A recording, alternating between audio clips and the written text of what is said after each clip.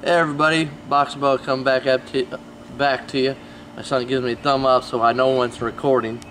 I thought I'd bring Hidden out here. I haven't showed her off in a while. She's a Pink Panther line, 100% hit for VPI. That brings me on another topic. Why did I pick up this girl? Obviously because she's hit VPI. So that's the topic I want to talk about. Investment. What's an investment to you? And to me, it's any animal you purchase. That's an investment because it takes time, effort, money, patience to take care of any animal you get. But if you're talking about investment when you're buying a snake, I know a lot of people are saying, Jay, you have this snake and that snake, but why didn't you go out and buy a VPI, an actual VPI positive? I mean, why didn't you just go out and buy the actual snake? And I thought about doing that when I got into the VPI project. It did enter my mind. The topic did go there. I almost bought one, but then I thought, I don't want to do that investment type of buy. I could have. I've done it with other stuff. But I wanted to do the little bit harder work stuff. I wanted to put, not just effort into, I want to put more effort into. I didn't want the payoff right away. I didn't want to buy the payoff. I wanted to get a snake like this that's going to take me 3 to 5 years to grow up, and hopefully she breeds, and then I'll get a VPI T-positive boa. And so that to me is a fun investment type snake. It's not always the most expensive snake you buy that's going to be the investment. It's the payoff. It's doing the work. And another reason why I look at her as an investment is I didn't just buy her because she was a Pink Panther line 100% hit for T-positive VPI boa. I bought her for several reasons. A, the saddles. When I was looking for a hit, were these big, thick, bold pattern saddles. I just think that looks amazing on a boas, and I know that's a gene that will carry on to her offspring. So even if when I breed her to my boy, Poseidon, I'm gonna get some awesome looking boas.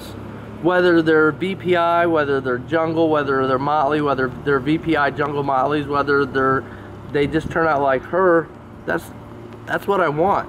Big, thick, bold patterns. And I think that's going to translate well into any project I put her into. And she's a pastel. So no matter what, as long as I keep breeding pastel into the line, especially the pink pastel line, the better looking the babies will get. So I want to make some awesome looking, and I hate this word in boas, I hate this word in snakes in general, normal boas. I'm sorry, there's nothing normal about any boa you own. It just might not be a certain morph, but there's nothing normal about any snake, any boa, anything. They're all unique, they're all special, they're all beautiful in their own way. But with her, I know the offspring that I'm going to get from her are going to be phenomenal, which then can go into other projects that I have. On down the road, her offspring will go into other projects, with this bolder, thicker pattern, with the Pink Panther line. Throw the VPI thing out the window at that point, because then she's going to be going into other projects, and her offspring will be going into other projects, going into other different roads. So therefore, when you're looking at buying an investment quality animal, it don't always have to be the most expensive animal. I think I paid, I don't know, I think it was like $50 for her on the Reptile Ring auction site, plus shipping, so it was $100. Hey, there you go. It don't always have to be that expensive animal. Don't fall into that trap. Don't get me wrong. It's good to invest in higher quality animals. Yes, I agree with that. And what I mean by high quality animals, she's a high quality animal. But I mean like expensive morphs and things like that. That's great. But don't forget about the small stuff, because that, it's in the details, and fine details is where you make awesome snakes. That's where you're gonna find the best snakes. You'll see people out there that will literally focus on, and one of my favorite types to bring up is the spider ball python. I've just been seeing some spectacular spider ball pythons, just single gene ball pythons. But it's because that person paid attention to what they were doing with that pairing, and what they were doing with that gene and that morphin, and how they were going to create that, and where they were going to go on that, and build upon that, and build upon that, and just making awesome snakes that way. I've seen it done with carpets. I've seen it done with boas. I mean, that's the thing. Don't just get caught up in the big name morphs. You know, focus on the little things, the small details, and you can create some epic snake art and just have a beautiful snake. Look at that, just absolutely gorgeous.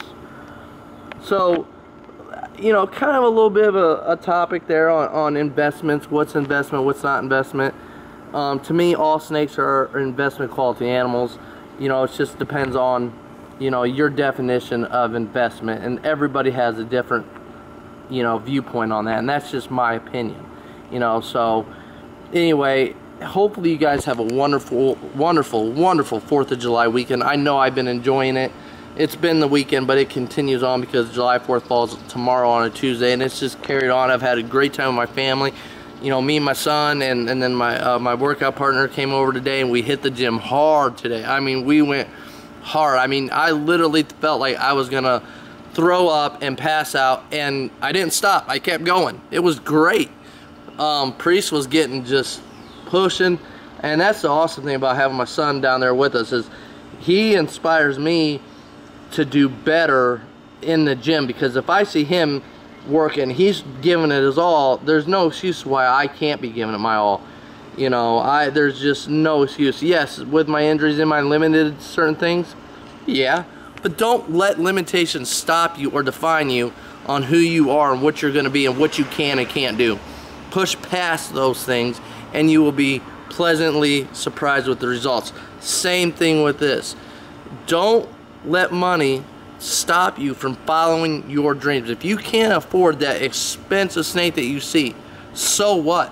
Focus on what you have, be thankful for what you got, and push through it. As always, you know, please like, click, share, and subscribe. Hit that notification bell so you know when I upload. And as always, if you have any questions or comments, just please leave them down below, and you know I will get back to you. I'll be back doing another video because it's beautiful out right now, and so I'm going to do another video here in a minute, so you'll be seeing me here soon. Anyway, this is BoxingBoa and Hidden saying peace.